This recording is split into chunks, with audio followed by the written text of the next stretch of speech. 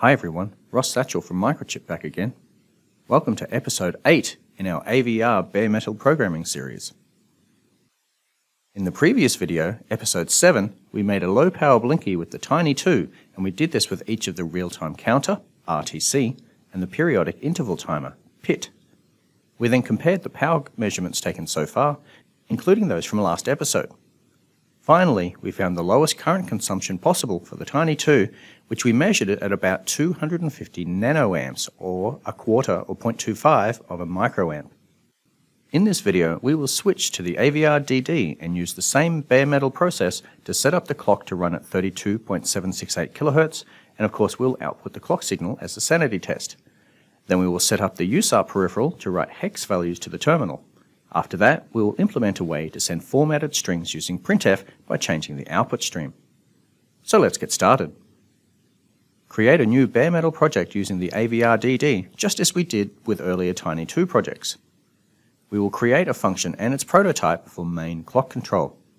Let's jump to the datasheet to see which registers we need to write to.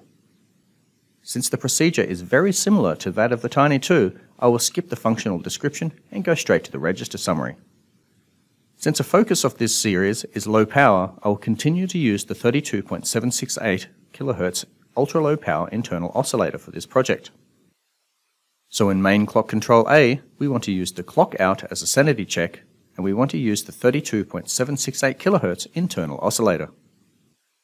Then in main clock control B, we will disable the prescaler since we want the maximum frequency. Main clock control C is all about clock failure detection, which we don't need in this example. Then there's some clock registers for interrupt control and status, which we don't need. Then there's the internal high-frequency oscillator control A register, and then some PLL registers and extra control registers, which we're not using in this example. Finally, I need to set the clock out pin as an output, so I need to go to section 3 of the datasheet, I/O multiplexing and considerations. In the table, I can look in the signal column for clock out, and I can see that it corresponds to pin PA7. I can set that pin as an output, just like we have in previous episodes in this series.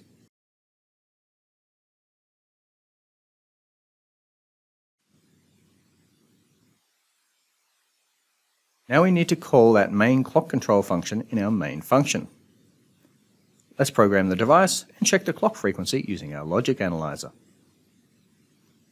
So I'll take a sample with my logic analyzer, and we can see the clock output is 32 kHz, which is what we expected. Next we want to set up the USART peripheral module. So this time I will show you a different way to access some of the AVR documentation. Direct your browser to onlinedocs.microchip.com. In the Find in List search bar at the top of the page, type in Writing C code for AVR, and then click on the link for block diagram navigation to peripheral tech briefs, then the block diagram link. You'll then see an AVR block diagram and a series of links on the left side which include the tech brief Getting Started With Writing C Code for AVR MCUs, along with a bunch of Getting Started With tech briefs on various peripherals. Since in this episode we're focusing on USART, we can click that link on the left, or we can click on the USART N section of the block diagram to go to the tech brief. It briefly explains that while the USART is a complex peripheral and can work in various modes, this document will cover asynchronous mode. So let's quickly cover what that is, since that's what we're going to be doing. In the context of USART, asynchronous means that a clock signal is not used. This means that both ends of a data transfer need to agree on the data rate before transmissions can begin, otherwise the data will be garbled. Also, start and stop bits are included on each packet of data to ensure reliable data transmission. Just for context, synchronous means that a clock signal is used along with the data line. This means that predefined data rates, start and stop bits, are no longer required so the data can be sent continuously. The signal description in the overview tells us that the USART has 4 pins: receive, RX, transmit, TX, clock, XCK, and direction, XDIR. Note that the clock pin is only used in synchronous mode, and that the direction pin is only used in RS-485 mode, both of which we're not using. Then it mentions half duplex and full duplex, so let's quickly cover those as well. Half duplex allows communication between both ends, but the communication can only go in one direction at a time. A good example of this would be walkie-talkies, where both parties can talk to each other, but only one can talk at a time. Full duplex allows communication between both ends, except this time the communication can go in both directions at the same time. A good example of this would be a phone, where both parties can talk and listen at the same time. Let's take a look at the block diagram to get an idea of how the USART peripheral works. In blue, there are registers that we can write to or read from. For our purposes in this video, we will just be transmitting, so we can write to the Baud register, which then feeds the fractional baud rate generator. That then works with the transmit shift register, the parity generator, and pin control to transmit data. There's a note below that saying the most common USART configuration is 9600 8N1, which is a baud rate of 9600 bits per second, and each frame consists of 8 data bits, no parity, and 1 stop bit. So a typical USART data frame is made up of 1 start bit, 8 data bits, 1 stop bit, giving it a total of 10 bits. This means that an 8N1 configuration will transmit the baud rate divided by 10 ASCII characters per second. A little further down the page are some equations for calculating the baud rate and baud register setting. We will use the equation highlighted in orange. So the baud rate or frequency is the product of 64 and the peripheral clock, then that is divided by the product of S and the baud register setting. There's a note below that S in asynchronous mode is 16 in normal clock mode and 8 in double clock mode. I will be using normal mode. Note that there is a column labeled conditions, and in asynchronous mode, the baud frequency must be less than or equal to the peripheral clock frequency divided by S, which was 16. So since we're using a 32.768 kHz clock, that means the maximum baud rate we can use with the low power oscillator is 2048 bits per second. A commonly used value below that is 1200 bits per second, so I'll use that. So now we want to calculate the baud register value, and that's in the right column. So it's the product of 64 and our peripheral clock, which was 32,768 Hz. And that is divided by the product of S, which was 16, and our baud frequency, which is 1200. So that calculation comes out to 109.227. But since we need to write an integer value to the baud register, we should include a roundup value of 0.5. So that anything that has a decimal part of 0.5 or more will be effectively rounded up when the floating point number is truncated when it's cast to a 16-bit integer. And of course, anything that has a decimal part of less than 0.5 will then be effectively rounded down when cast from a float to an integer. So we can use the preprocessor directive to define a function that will be used to write the fixed point float to the baud register so that the fractional baud rate generator can set the correct baud rate. But before we do that, I'm going to add another preprocessor directive macro that defines the peripheral clock to be used in the baud calculation. I'm mainly doing this so we can see the equation match the code, and if the user decides to change the peripheral clock speed, they can do that in the main clock control function and in this define. Furthermore, it avoids the use of magic numbers in the code. So the line of code is the function name, USART 0 underscore baud underscore rate, then its parameter, baud underscore rate, and then that's defined as the product of the peripheral clock, which is cast as a float, and 64.0. Then that whole thing is divided by the product of S, which was 16.0, and the required baud rate cast as a float. Finally, we add the 0.5 to the whole thing as a roundup, as I mentioned earlier. Now let's see what we have to do to initialize the USART. Let's quickly jump to the AVR DD datasheet to see device-specific implementation. So let's open section 27, USART functional description. For full duplex mode, we need to 1. Set the baud rate in the baud register. 2. Set the frame format and mode of operation in the Control C register. 3. Configure the TX pin as an output. 4 enable the transmitter and receiver in the control B register.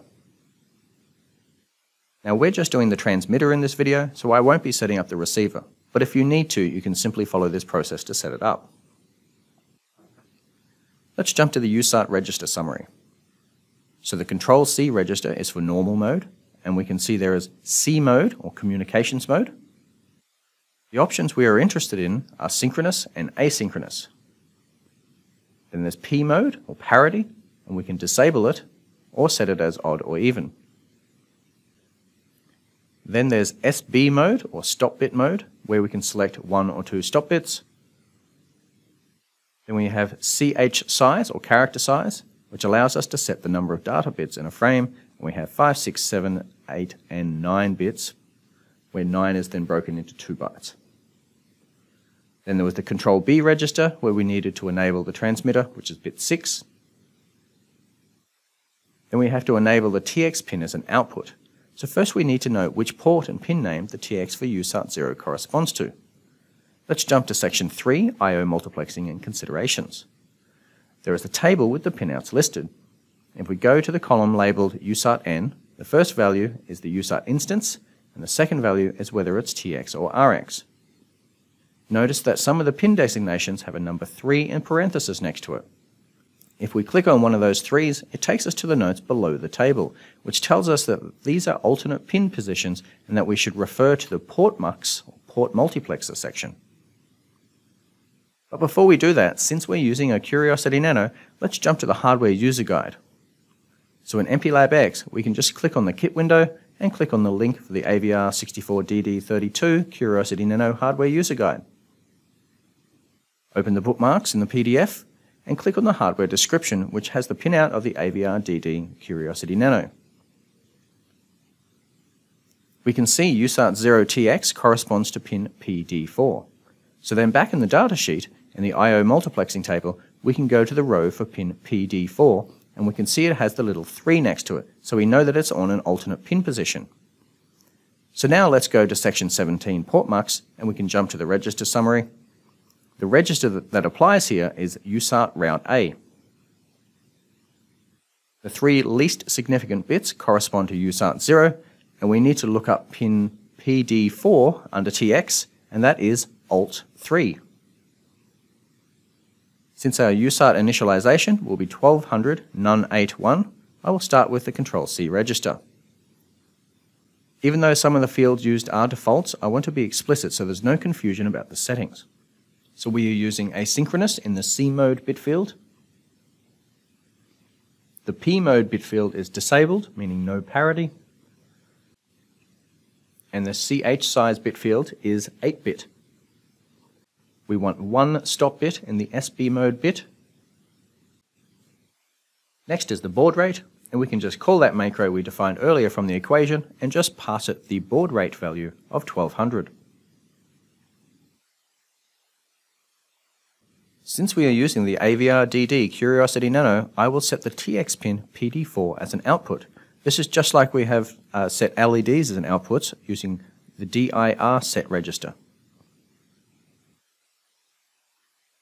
Then we need to write to the port mux USART route A register, and we were using the port mux USART 0 Alt 3 group configuration. Finally, we need to enable the TX in the USART 0 control B register using the USART _TX enable bitmask. Now that's the initialization driver taken care of, we still need to be able to send a character. Let's jump back to the online docs block diagram navigation, to peripheral tech briefs, and then open the Getting Started with USART. Scroll down the page until you see USART 0 send char function. Now all it's doing here is it checks the inverse of the USART 0 status register bitwise ANDed with the USART DREIF bitmask. Then if that resolves to true or 1, it stays in that while loop. Then when it resolves to false or 0, it breaks out of the while loop and then it writes the char to the USART 0 TX data low register. But let's back up a bit there. What's the USART DREIF bitmask? Let's jump to MPLAB X and the header file as well as the datasheet to find out. So first to find the AVR DD header file, it's similar to what we did in episode 2 with the tiny 2. So we do #include, then the name is AVR /IO AVR 64DD32.h. Then Control-click to follow it. Now Control-F to find, then enter USART_DREIF. There are two results, one for the bit mask and one for the bit position. The value of the bit mask is hex 20 and the bit position is the 5th bit. Now let's go back to the datasheet, USART register summary again, and open the status register. We can see bit 5 is the DREIF flag, which is the USART data register empty interrupt flag. So that bit of code checks if the USART TX register is not empty. If that is true, then it waits until that is true. And when it is, it then will send the next character. So we can add that to our code, and don't forget to add a function prototype. Now in our main function after main clock control function call, we can then call the USART TX init function. Then I will create an 8-bit unsigned integer called print value and initialize that to hex 0.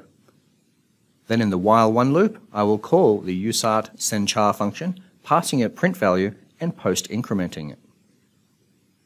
Now build the project, program the device, and open Data Visualizer. Click on your COM port, then in the settings, set the baud rate to 1200 and confirm your settings are 8 data bits, no parity, and 1 stop bit. Then click the Terminal tab, and in the Source drop-down, select your COM port. Then in the Display As drop-down, select hex values. You will see it count up from 0 hex to FF, then wrap around again to 0 and start counting again. Now that's working. Let's see how to implement a printf function so we can send formatted strings to the terminal. This time I'll open the PDF of TB3216, Getting Started with USART, link in the description below. So let's open section 4, Send Formatted Strings / Send String Templates using printf. It tells us that this is a common use case for an application to send a string with variable fields, and that this is a very flexible approach which reduces the number of lines of code. We can accomplish this by changing the output stream of the printf function. The steps are straightforward. We need to configure the USART peripheral, which we've already done, then create a user-defined stream, then replace the standard output stream with the user-defined stream. There's a few code snippets that show below the needed code. So first we need to include standard io.h library. Then we need to define the user stream. Then we use the code that we used earlier in the USART sendChar function to write the individual characters to the USART buffer. So let's copy both of those code snippets and jump back to MPLAB X and paste them in. We need to put the include standard io.h and the new user stream at the top of our code. Then since I already have the USART 0 sendChar function, I can just call that in the USART 0 printChar function and pass it the parameter character. And don't forget the function prototype. Then the last thing is redirecting the data stream to our new user stream. Then in our main function we can call printf, write a string, and add a variable. I'll use the same one as before, called print value. Since this works like a normal printf, I can use %d as the format specifier for an integer. Now program the device and open Data Visualizer. And we can see our printf data streaming. In the next episode, we will break out our peripheral libraries into separate header and source files so they can be used easily in multiple different projects, which will be very useful for our final videos. See you in the next video.